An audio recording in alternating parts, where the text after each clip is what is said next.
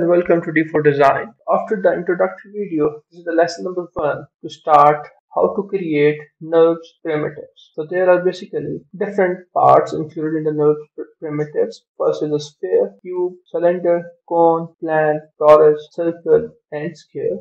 I will discuss each primitive in this video and I will also elaborate how to change different parameters. Let's start with the first primitive, NURBS primitive, which is sphere. So just you have to click the sphere. So after clicking the sphere will be shown in my geometry. So you can create, or if you want to rotate it, for example, if you want to rotate, so just click on this and then you can rotate your body. Okay. So you can rotate in any direction. If you want to move this body, so you have to click on this, or simply clicking W on your keyboard, so you can change or move the shape. Okay, let's move to the properties. So this is the properties. So we can insert the radius, start sweep, end sweep, degrees, sections, span, height ratio. Let's start with the radius. For example, I am selecting the radius value 5. So this is a bigger. So this is the radius 5. Okay, so you can say if you want radius 2, so this will be the 2. Okay, then the start sweep. So start sweep is the starting point. For example, you have the degree or the angle started from 0 to 360. So start sweep is the 0 degree and the end sweep will be 360 degree because it started from 0 to 360 degree and it's a sphere, okay, a closed shape. If I want to change it, let's say I want to change my start sweep and start it from 15 degrees. So just I have to click 15. So you can see that my sweep, this sweep will start from 15. Okay, and the end sweep, for example, it is 360.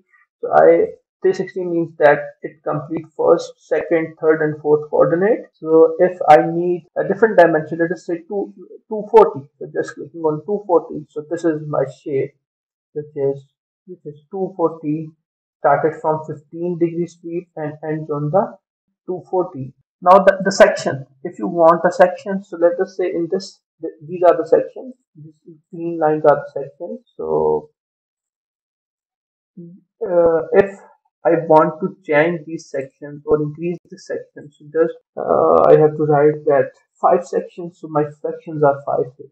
Okay, so if you want to span, let us say if I want to add 8, so span is this basically radial line, so this will be changes to 8.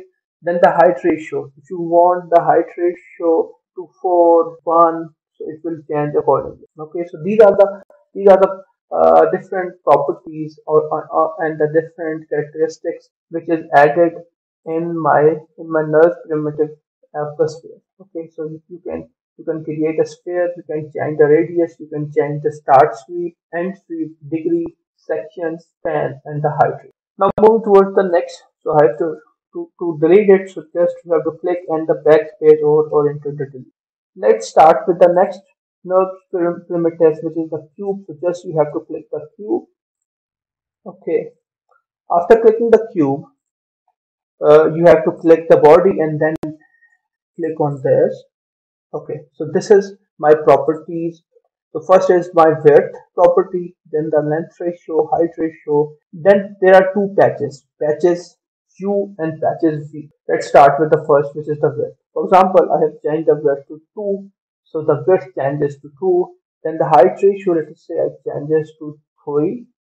So you can take that this height, this value is changes to 3. Then the length ratio, this is the length ratio. Then I change the height ratio to 3. Let us say.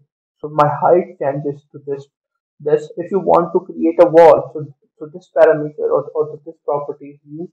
So first you have to create a circular or a square primitive and the NURBS primitive, and then you have to adjust your width, length ratio, and the height ratio. Then what is the patch U? So patch U, let us say I click 2. So this means that in the length, I split my path or my frame to 2. For example, for patch V, if I convert to 2, so this will be the patch V. Okay, For example, this is the patch 2 cross 2. This will be the 2 cross 2, and simultaneously from the back side and the bottom side. So this is the way I created my cube primitive. Okay, so I have to click and then delete it. Okay, let's move towards the next primitive, which is my cylinder primitive. So again, you have to go to click on create NURBS primitive and move to the cylinder primitive. So this is my cylinder. After cylinder, you have to click on the make number of cylinders. So there are multiple options or the multiple characteristics option for this one. So let's start. So first is my radius, start sweep, end sweep, degree, then section, spans, and the height ratio. This is the same for like the circulars or a spherical body. Okay. So let's say I choose the radius value to 2, so my radius increases. Again, if my in this case my start sweep starts from 0 and end sweeps to 360, so this means that there's a complete circular shape of the sweep. If I start from 42 degrees, so this is my 42. So this is my 0. So my sweep starts from 42 and it ends on, let us say it's 300, so it will end on 300. So this is the sweep in which we can give the two values, start sweep and the end sweep. Now the sections mean these the geometrical, parametric, or the sections or the cutting of my complete body into sections. So in this section, there are 8 sections. Okay, in this body there are 8 sections. 1, 2, till this point there are 8 sections. You can increase or decrease from here. For example, I am decreasing 5. So now the sections are 5. Also the spans I am creating 2. So this is the span that the circular. Now the body, first there is only one path or one plane. Now in this path I subdivided into two. Okay, so I subdivided into two by clicking on the spans. Now the height ratio will basically, for example, I am creating 5, so the height ratio is my 5 upward and 5 downward. Okay, again, so height ratio will be that is positive 5 in the z-axis or a y-axis, let us say, and the negative y in my height parameter downward. So this is the height ratio in which I will change accordingly. For let us say I will change to 2.5. So it will be 2.5 above the axis and 2.5 below the axis. Okay, so this is all about the cylinder primitive. Again, I have to cancel it and then move to the next, which is my cone primitive. Okay, again for the cone primitive, there are the same radius, start speed, end speed, sections. So again, you can change. Let us say radius 5. So the radius is 5 now. Now this radius is 5. Now you can start sweep, let us say 15 degrees. So my sweep started from 15 and let us say it is 120 degrees. So this is my 120 sections. You can change the sections. That is 15. You can also change the span. You can change the height ratio. Height ratio is the ratio which contains two parameters: the height above the axis, the height below the axis. Okay. So if I select the 5, so it means that the 5 above and the 5 below. Okay. So this is all about my cone primitive. Okay, let's move towards the next one, which is my plan primitive. So again, I have created this. So to change it or to go the further, so I have to click make num plan 1. So there are further width, length ratio, patch u and patch v. So let us say I increases the width to 2, so it will increase it to 2. Now the length ratio, let us say it changes to 5. So this length is 5. So 5, 1, 2, 3, 4, 5.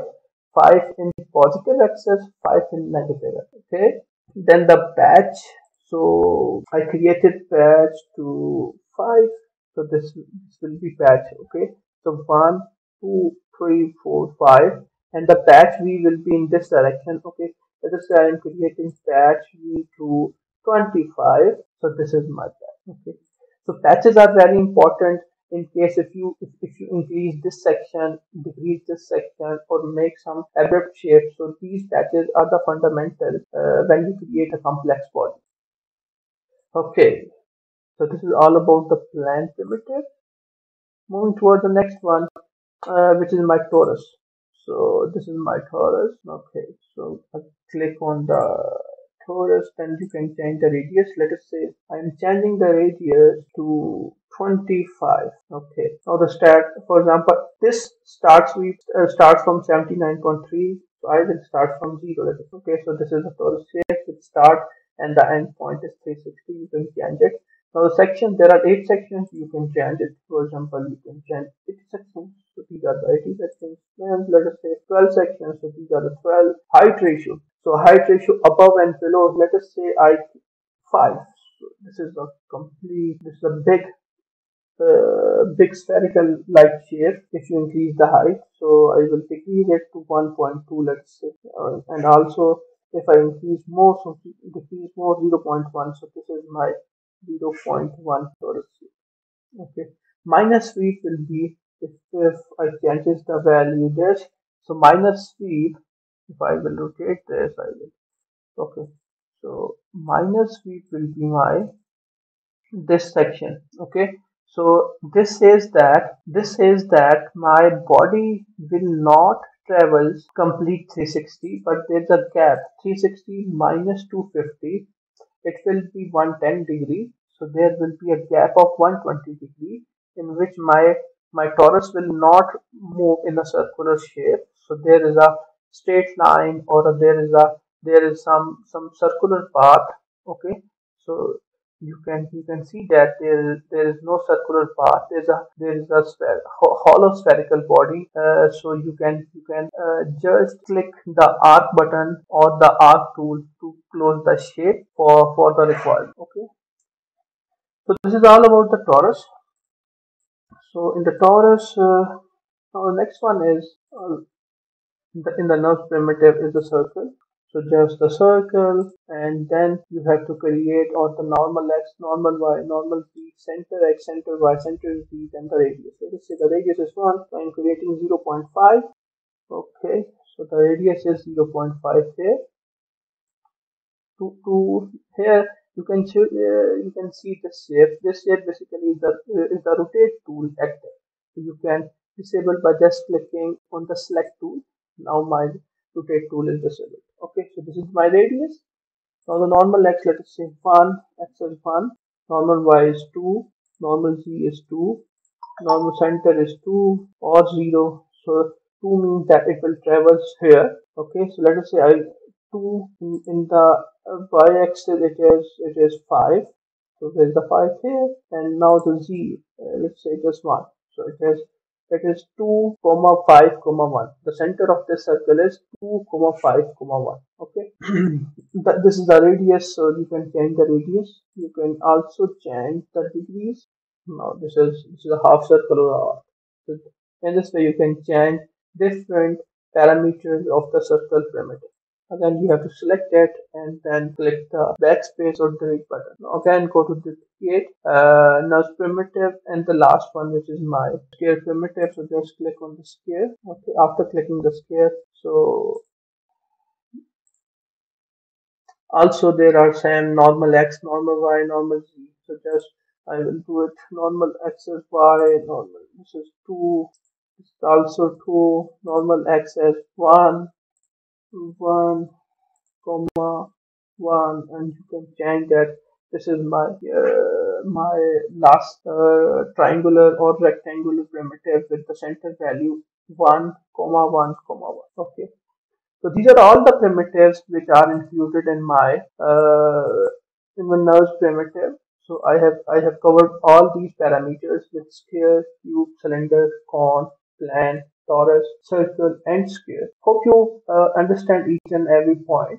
And in case if you have any question, you can chat or you can send us a message on our email, so we can elaborate or we can solve your problem. Hope you enjoy. We'll meet in the next lecture.